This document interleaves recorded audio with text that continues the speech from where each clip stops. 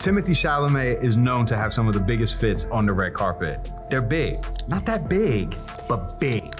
We're gonna break down 5 of his biggest fits and see which one is the biggest. Yeah, biggest. Okay, so this is your man Timothée at the Golden Globes 2020. The look is Louis Vuitton. One of the earlier collections Virgil did. He went with the harness. I'm not such a big fan of the harness, to be honest. Me neither. This is a nice one. You know, you definitely want to make sure that you're looking at something that has a little bit of flash to it. I think the length of the pants are good. I think they could have been slightly longer. Do you think that they're the right length 2020? Because you know them joints got a little bit longer in 22. They could have been a little longer. They could have been a little longer. I'm not mad at them. The boots are nice and clean. The shininess of the boots, the patent leather on the boots, I think goes back nicely to the harness. Yeah. We get a detail shot, please. How do you feel about the band collar? I feel like it's the right move. I love the band collar. Yeah. It's my jam. I think it's fly. I think the offset button actually makes it a little bit more elegant. What do you think of the strap coming off the harness? I think the strap could have been trimmed a little bit. It seems a bit long. Yeah. And I get it. It's a signature, but I don't know. I'm not a big harness fan, so I would say it's a black belt move. But again, like it depends on what the event is, you know, what you're trying to achieve. Nah. I'm gonna have to disagree with you. It depends on the person. This on someone else, I don't know. You need to graduate to the harness. You can't start there. Yeah, seriously. Which I mean, kind of makes it the definition of a big fit. Yeah. Let's see how this ranks on the board. I know it's our first look, but I'm gonna go ahead and put it here. Definitely not the biggest. I think we can go bigger. I think we can go bigger. I think it's gonna stay there. This is Timothée Venice Film Festival 2022. Now this is a fit. I happened to be there, and when he popped out of this, the crowd went wild. And I was like, what? And then I was like, okay. Yeah. You need to have some serious shoulder muscles to pull this off. Yeah. To wear this is bold. Like, bold. Yes, that is bold. Crazy. There's not a lot of accessories. No, but you just kind got the rings here. His arms are the accessories, actually, I think. I mean, no watch. No, just the 2 little rings right there. The halter top and the scarf are actually all made of one, so it's not an accessory. I think we can call it an accessory. Yeah. A built-in accessory. Also, wearing red on the red carpet, if he was wearing some version of a red shoe, it would be full overkill. Yeah. The fact that he went with the black Cuban heel boot is definitely a smart move. In terms of the fit, not the bigness of the fit, but the smallness of the fit on the pants. I think the hem could have been a bit flatter. I think that there's something interesting about the wrinkles and the pulls. Okay. I think it adds a little bit of vibe and like slight ruggedness, and like, it's like a glove, like you're wearing these pants. If we were to look at a detail of this, oh, is this a silk shantung? I like it even more now. Shantung is a woven fabric, usually made of different thicknesses of silk. What do you think about the Ray-Bans?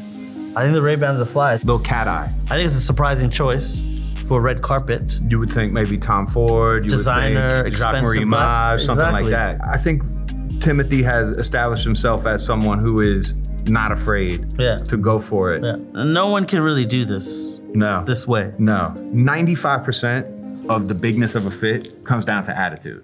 Let's take this to the board.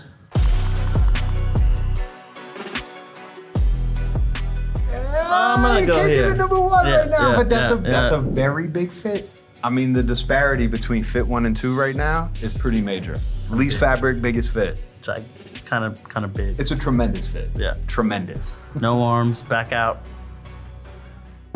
Okay, so we got Timmy at the Met Gala 2021. So this is in America, lexicon of fashion. Okay. You see America in the Converse. That I was just about to say, from a context perspective, that really makes it make more sense, because I'm gonna say that this is not my favorite fit. Yeah. And it's because I don't love the Converse. You've already got the sweatpants. Yep. You've got the cropped double-breasted jacket. Not mad at none of that. Not mad at either of those things, particularly because it balances out, right? You've got the covered buttons, which is very formal. Yep. You've got the jewelry on the sweatpants, and then you come down here and it's still casual. You know, I want like boom, boom, boom. I want like balance, something here that anchors it to the top.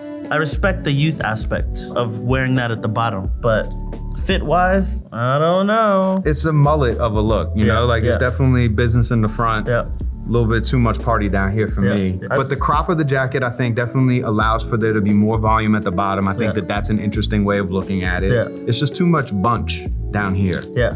That's a 1920s Cartier brooch right there. Okay. So he went into the archives for that. Oh, now this is interesting. They've got the white All-Star on the Chucks. Does that change your opinion? Nope. Okay. But I will say that from the back, it looks a little better. Feels cleaner. Still not my favorite fit. I like the cut of the jacket, personally. I like crop jackets. Now, generally speaking, if you saw a jacket this cropped, it would be paired with a pair of high-waisted pants. Exactly. Right? And like the volume is right to wear with a jacket like that. Yeah. I think you can balance out casual wear and formal wear. I think it gets a bit tricky. The key is balance. It gets a bit tricky. But overall, it's a vibe. Let's take this to the board. To me, there's elements there, but I agree. It may be my least favorite. I haven't decided yet. Oh, okay. I think we can leave it there for now. Tell me if you think. I don't know. Listen, to me, this fit is less big than that fit. I mean, we still got a ways to go. Yeah, I think that we have more to see before we can decide. We need more fits. Oh. Okay, Timmy giving a little clavicle. Chest out. Okay. Chest out. I mean, I think this is another example of your boy showing skin where a lot of people would be uncomfortable doing so. So this is a woman's Louis Vuitton collection jacket. Okay. You got the lace inserts here. Yep. Definitely got a little bit of it right there. Yeah. You know, I'm not a big fan of blazers or jackets without shirts. It's a vibe, it's a look. He pulls it off, for sure. Let's go to the pants. We've got another pair of crop trousers and another pair of boots getting close to a Cuban heel. Cuban heel is a stacked heel on a boot. They call it a Cuban heel or a flamenco heel because it was what the dancers wore. I like the pants. I think that length is good. I think they could have come down a little bit, but I still like it. The top is very, let's call it genderless, but leaning towards a Baroque feeling. It's a little MJ, actually. Oh, okay, well, you know, that's a good. It's a little MJ. But you would have worn it with like a little turtle neck ruffle, probably. But that sounds like Prince. What do you think about the necklace with the choker aspect? Once again, Cartier. I like this. I think that could have been something else. Like another chain. Exactly. I mean, you're already not wearing a shirt. Yeah. Like you might as well wear a grip of chains. Got a few more chains there. Little Mr. T action. Yeah, a little Mr. T action. Yeah.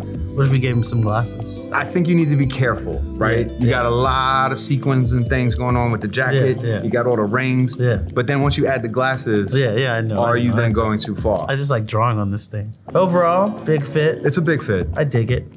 I dig it. I think it belongs there so far. Of the ones here, yes. I agree. I actually still don't agree with you with that and that. I gotta give this props. I mean, like I said, it's not my favorite, but I think it's a bit bold. I think it's a bit bold to wear to the Met Gala. The blazer is well tailored.